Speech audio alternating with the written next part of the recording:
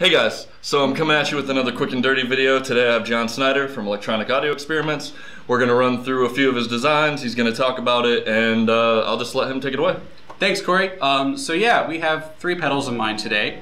We have the inverter drive, which is a one-knob CMOS distortion. We have the Mojo Titan, which is a project board that I sell based on the Damsonic Titan. And then finally we have the Mu Blaster, which is a clean boost design of mine, which uses a 27-volt boost converter and JFETs for a boost with a lot of headroom and dynamics, but also the ability to really slam the front end of your amp. So first, we will be going through the inverter drive. My guitar is a Travis Bean TB1000S, and we'll be going into the Electronic Audio Experiments Arcanist prototype, which is an amplifier that's based on old Vox, Orange, and Sun designs, using an EF86 input tube, 12 AX7s for gain staging and recovery, a Baxandall equalizer, and KT88s for the output. So first, the inverter drive. Here's the clean tone.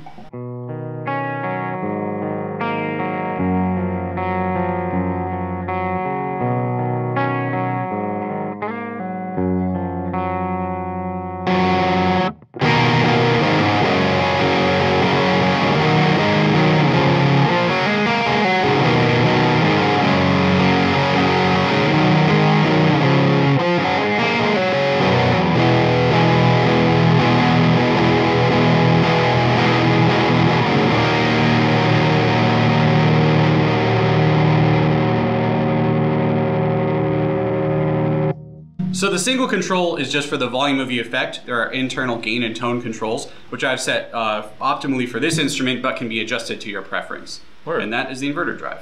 Yeah, let's go right into the Mojo Titan, man. So next up we have the Mojo Titan. The Mojo Titan has three controls. We have gain, tone, and volume. The gain control sets the gain at the input of the circuit via a booster. The tone is a simple filter on the output, and the volume really has a huge amount of range. The Titan circuit is basically a gain stage going into a very small power amplifier, and when you overdrive this, it has a really massive distortion. So here it is.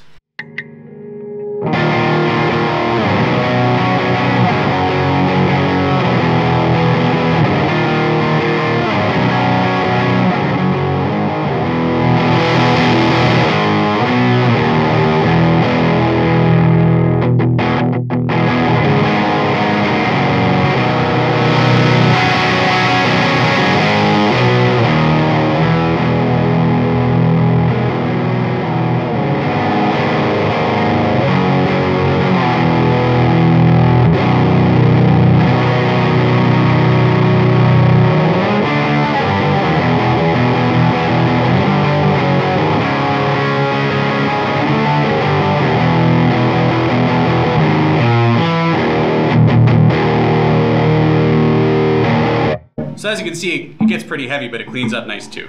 And that is the Mojo Titan. All right, and finally we have the Mu Blaster. So the Mu Blaster, as I said before, has an extreme amount of headroom. It can swing well over 14 volts peak to peak at the output, which really lets you drive your amp very hard. So the controls for this are volume, boost, and filter, and then depth. Volume is pretty self-explanatory. There's a huge amount of range on tap. Boost is like a gain and presence control tied together. As you turn it up, not only do you get more distortion, but you also get some nice high-end harmonics. The filter control then lets you tame those harmonics if you want a darker sound. The depth control sets how much low frequency is passed from the first stage to the second stage. If you have it set to a low setting, the pedal has a more trebly character. As you crank it up, there's a lot of low end that gets added in, which is great for bass players. So I'm going to start with a lower gain setting with the filter wide open and the depth all the way at minimum.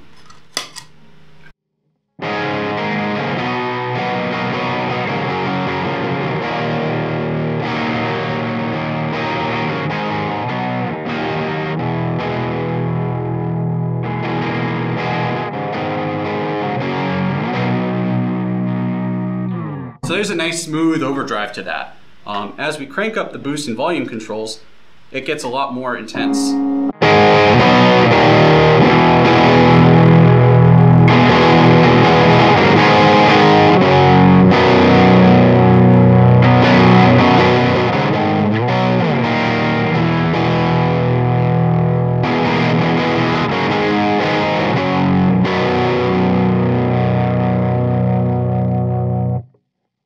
So I'm going to increase the depth control now to show you how much low end this circuit is capable of.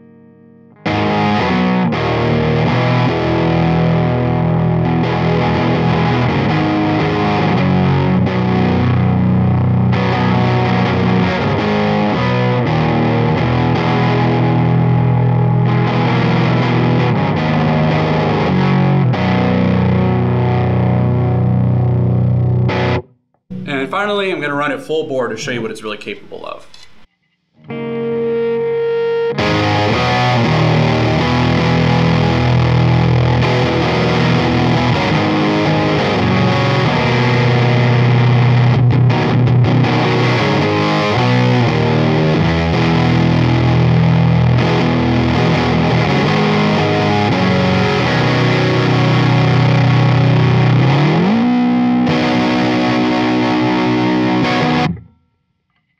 And that is the Mew Blaster. So how fast can I blow up my pedals with this thing? Well, crank it all the way up and your Behringers can become Behringer fireworks. Like their amps? Word, dude. Well, definitely thanks for helping me out with this video. If you guys want to check out all of his stuff, I'll have all his links in the description below.